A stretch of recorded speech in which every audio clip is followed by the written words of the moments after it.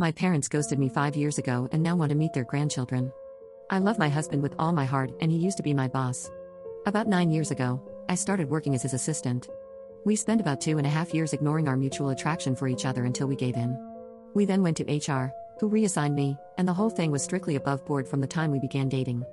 I got pregnant about a year later, and my husband and I decided to just get married. While we'd only really been dating for about 1.5 years, we knew each other completely, loved each other, lived together, and there was a baby on the way. We knew how it would look, but I had to leave the company anyway due to problems with my new boss, so we didn't anticipate this causing any issues, except with my parents. They were both in their 60s and have always been overprotective. I knew they wouldn't like me dating my boss, and I hadn't told them yet, but I had to tell them if I wanted them at my wedding. We decided to be mostly honest with them, about how it was strictly professional until it wasn't, how the second it got unprofessional we went to HR, how he had never taken advantage of me, but now we wanted to get married, and we wanted them there. We did not mention the baby because I felt that giving them that information, in addition to the rest all at once, would have been too much to handle.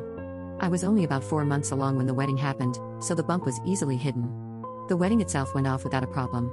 My mother pulled me into the bathroom shortly before the ceremony to ask if I was sure about this, to which I said I was. I thought my parents were taking it well. The ceremony and reception were at 2 different venues, and we had to travel from one to the other, and my parents never arrived at the reception. I called them and got ignored. Then my brother called them and they told him that they were going home. I don't remember the exact reason they gave, but it amounted to them being tired and uncomfortable. I tried contacting them after the wedding but found that I was blocked on everything except email, which I used to send them a long letter essentially saying that I'm an adult who made an adult choice and I hope they can respect that. 5 years later, I have not heard from my parents since my wedding. My husband and I are not big on social media in general, but I recently posted something for our 5th anniversary in which I mentioned our 2 kids and a third on the way. Within a month of making this post, my parents left a voicemail saying they saw the post and having had no idea that they had grandchildren previously, now want to meet them. I haven't responded, and there have been a few follow-ups from them since then asking why I haven't. I don't know what to do, but my gut instinct is that 5 years is too long and it's about the kids, not about them respecting my choices or relationship. However, I can't help but feel that I'm being unfair, and my brother agrees because I told them in my email that if they could learn to respect my choice and my marriage eventually, then we could talk, and now I'm retroactively applying a time limit. I asked if we could talk yesterday, and we were on Zoom within an hour. It was my parents, my husband, and me. They asked to see the kids, and I replied that they could see them eventually, depending on whether they could earn our trust. For context before I get into the next part, my husband is not white. My parents are though, as am I. I didn't think this was going to be about a race thing or that my parents could be racist, and neither did my husband. We couldn't understand why they would want to meet our mixed-race children if they were racist. They asked to begin by reading me a letter they claimed to have written on my wedding day. The letter stated that they felt uncomfortable about me marrying my former boss, as they believed he had taken advantage of me. Because of this discomfort, they mentioned they left between the wedding and the reception to avoid causing a scene.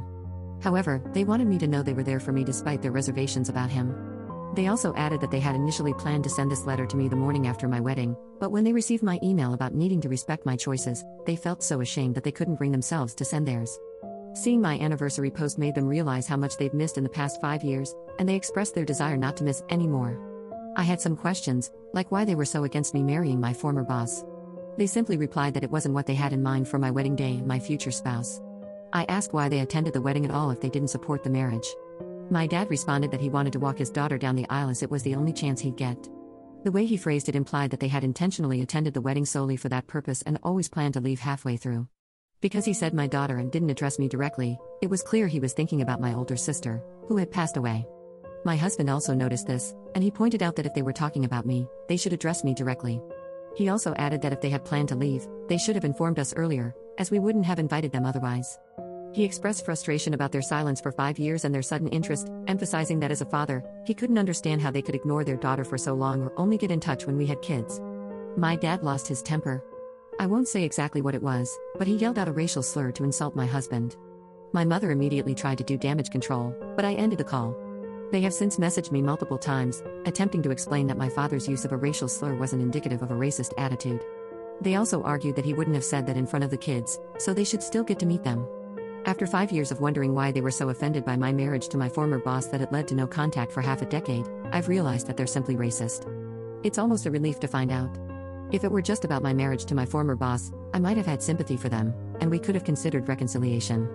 However, with this revelation, it's now a matter of whether I'm willing to expose my mixed-race children to a couple of racists, which is something I obviously cannot do.